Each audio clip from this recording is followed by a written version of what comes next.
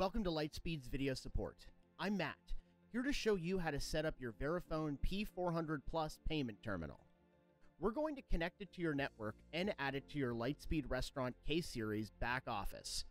It's important that you only use the terminal supplied to you by Lightspeed, because any terminal obtained from a third party won't be configured for your account and could be a security risk.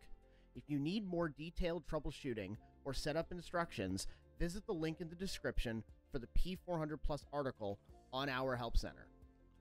Before we get started, make sure you have everything you need. In the box, you should find your P400 payment terminal, the terminal power cable, and the adapter cable. If you want to connect the terminal via Ethernet, the Ethernet cable is not included and must be purchased separately. You'll also need a screwdriver. To get started, loosen the screw in the back panel, and then slide the panel towards the top of the terminal. Plug the adapter cable into its slot, and slide the panel back on. Make sure the cable feeds through the hole in the panel, and retighten the screw. Next, plug the power cable into the electrical port on the adapter. Then, plug the other end of the power cable into a wall outlet, and the terminal will automatically power on. Give it a moment to load, then the terminal will prompt you to set up your connection. Tap Connect. Here, you'll see a list of different network connection options. You can connect your terminal to your network using Wi-Fi or Ethernet. I'll show you how to set up both connection types. First, let's connect your terminal via Ethernet. If you want to connect via Wi-Fi, skip to 228. Ethernet is our recommended connection type because it provides a more secure connection to your terminal, but you must have access to your router. First, plug one end of the Ethernet cable into the port on the adapter cable labeled ETH or ETH.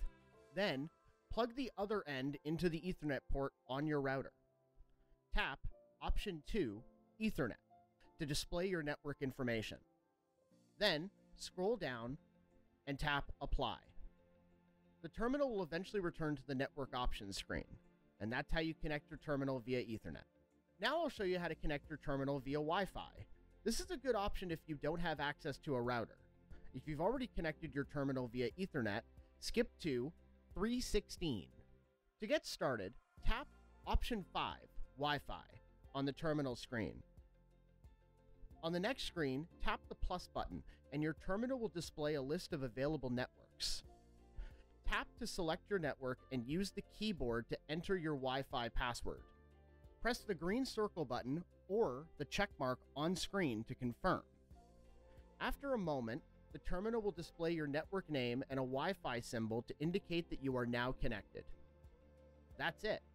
If you need to change your connection type or access any of the settings on the terminal, press 9 on the keypad, followed by the green circle button. The terminal will ask for the admin code. Lightspeed's admin code is 5773. Using the keypad, input the code and press the green button again. Then, tap Network from the list of available options on screen, and the terminal will list your network options. From here, you can change your connection type. Once you've connected your terminal to the network, you'll need to board the terminal. Tap the Board Terminal button at the bottom of the screen and select your store. The terminal will update and may restart several times. This process takes about 20 minutes to complete. When it's done updating, you will then see a screen with the Lightspeed logo on it. That means your terminal is ready. Now let's go to the back office and confirm the network connection. When Lightspeed sends you your terminal, we also configure the connection between your Lightspeed restaurant account and your Lightspeed payments account. To save you time, we also add your payment terminal to your back office. Sign in and go to Configuration, Hardware, Payment Terminals to view this information. If you have other terminals configured, they will also be listed here. If your terminal doesn't appear in your back office, I'll show you how to add it manually. If Lightspeed added your terminal for you, skip to 611. To get started, click Add New Terminal and fill in these 4 fields. The first field is terminal name. You can enter whatever will help you identify your terminal, such as front counter or left register. For this video, we'll name it P400. Next is terminal type. Click the drop-down and select Lightspeed Payments Adyen. Now, enter the device's IP address. You can also change this information if your terminal is already in the back office. To find your terminal's IP address, go to Settings on the terminal. Press 9 on the keypad, followed by the green circle button, and then tap Device Info. And you will find the IP address listed along with other network information. Input the IP address into the field in the back office. Finally, we have the terminal ID. Terminal ID must be entered in the following format: model-serial number with no hyphens in the serial number. To find the serial number, press 9 on the keypad, followed by the green circle button, and then tap Device Info. The serial number is listed first. For this example, we'll enter P400 Plus 805598255. You can ignore the option to print credit card receipts from the terminal because this model has no internal printer. Once you're ready, click Save and the terminal will be added to your back office. Before we run a test transaction, let's confirm that your terminal is connected to your POS. In your back office, go to Configuration, Devices, Devices. You should see your POS listed here. Click the name or Edit. You can visit this page to configure your POS in the back office. For this video, we'll focus on the payment terminal section. Click the drop-down and select your terminal. Any other terminals added to your back office can be selected as backups. When you're done, scroll down and click Update. Now let's run a test transaction on the POS to ensure that your terminal is functioning properly. You may need to have a floor plan created in your back office to associate the order with a table. For more information on floor plans, click the link in the description. First, reload the configuration on your POS. Go to Settings, Control Center, and click Reload Device.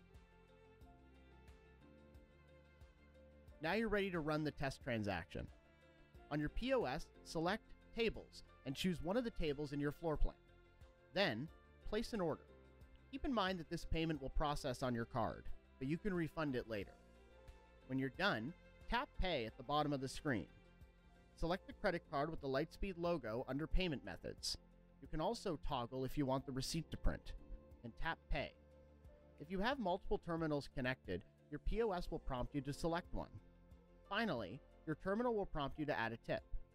Select an amount or tap No Tip. Then swipe, insert, or tap your card.